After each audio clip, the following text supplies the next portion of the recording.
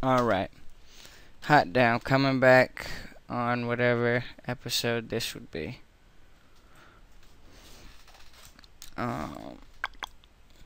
We have our dog. He has a material applied to him,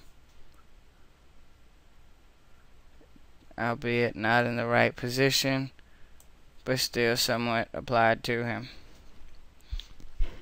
In fact, we're going to close this material too, or at least start it. We're going to open up a new one. We're going to name this Tut Dog. It's just so we can find it. I like to use a pretty high pixel count just so you can do stuff like that, because otherwise it'll come out crazy looking. 300 pixels per inch. Okay. Bam. Now again, you need to assign the channel, your image map to the channel, Tut Dog TIFF, and bam, we have a brand new working crazy looking thing. Go ahead and move it so it'll refresh, and that computer chip will come up out of his neck. Won't it?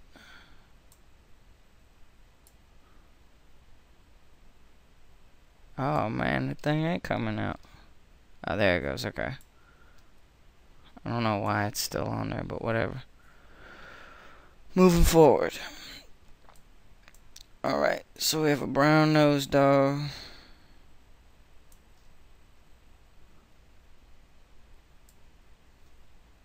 But he's black-nosed. See, man, this is some old wild shit. I need a new machine. This thing is not swinging the way it should.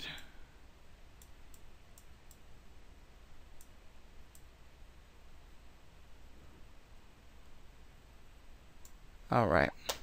Sorry about that. In fact, you didn't even notice because I'm cutting that crap out. I had a brain fart moment. Alright. Next, we're going to get into editing our texture. Preferably, this should be done in Photoshop. But there's a few simple workarounds. For one, unless I'm just a complete retard, I can't figure out how to import an image into here for nothing. I've made a brand new layer. I'll go grab an image. Let's see. How about some honeycombs?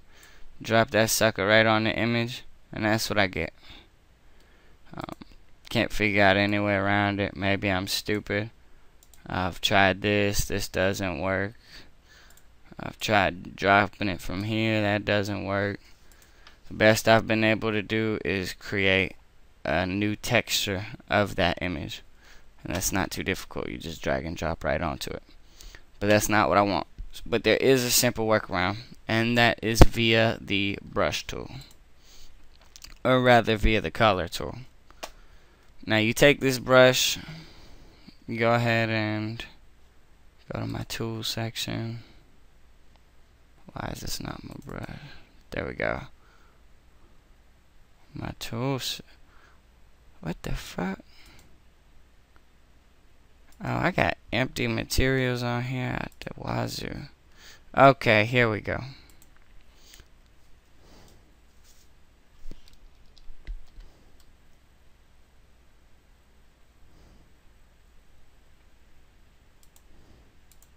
Attributes.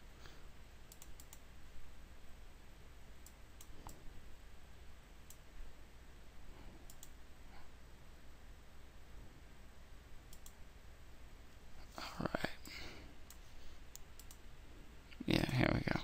Okay. So, let's start with the brush tool. I guess all dogs got a black nose, right? Or maybe they got some crazy nose. Maybe you got a red nose bit. Whatever. That's your personal choice. But you can click the wheel and move it right or left and increase your brush size. I go ahead and do that real quick.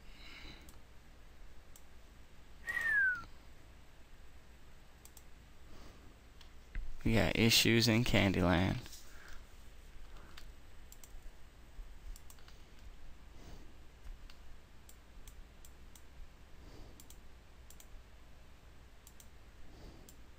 There we go. We just had to do something to get a new selection point. There we go. And sometimes it locks up like that. I'm not sure why either. Maybe somebody has a great explanation, but I don't.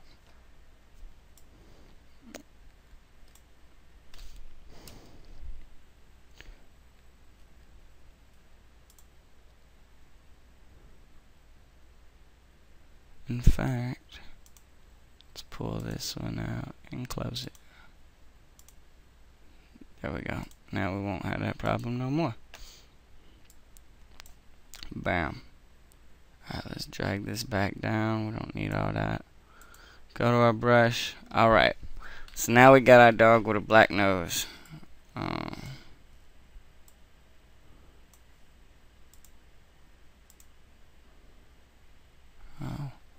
something's going on, but I'm not sure what. I don't know why my dog is turning black when I start moving. That's crazy looking. Anyways, doesn't seem to be much of a problem when you render, so we're not going to get hung up on it. I guess next we'll go ahead and put in that computer chip, right? Typically, you're going to need to know where it is. Thankfully, I already do, but I'm going to go through the process for you. And we're not going to select any of that. We're going to select in here. Bang. And you end up with this little section. This is your neck. And this is where you're going to want to put your computer chip. Now, as you remember, we can't figure out how to put no layer in here. And then just cut a little mask out or put it into place or none of that. So, the simple little C40 workaround is called texture paint. And with texture paint, you can click in here, load from a current selection of texture if you want, or you can load it straight from your disk, which is what I do every time.